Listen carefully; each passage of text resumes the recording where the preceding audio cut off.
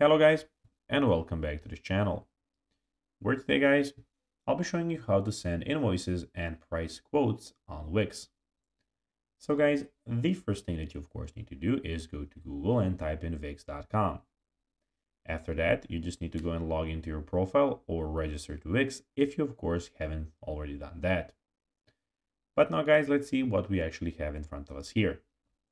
So in the top left corner, as you can see, we have my sites where you can go and check out all of your websites. Here we have the setup, the home. We also have the settings and design site, and also the Wix dashboard where we are at the moment. But now guys, let's see how you can actually go and send invoices and price quotes on Wix. So go to invoices or price quotes in your site's dashboard, which is here. As you can see, we're at the dashboard now. We have everything about that, invoices and prices.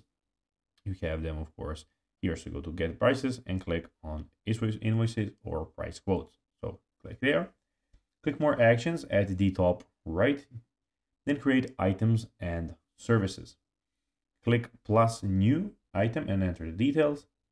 Then item service, enter the name of the item or service, and the description, add short description, and the price. Of course, you need to go and enter the price of the item or service.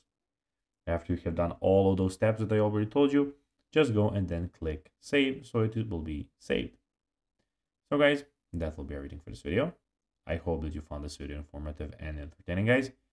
If you did, don't forget to like this video, share it, subscribe to the channel, and put the notifications on, as guys, this really helps us grow our channel. So if you have a few seconds, it'll be pretty cool if you could do this for us. So guys, as I already told you, I hope that you enjoyed the video, and guys, as always, I'll be seeing you in the next one. Until then, bye guys.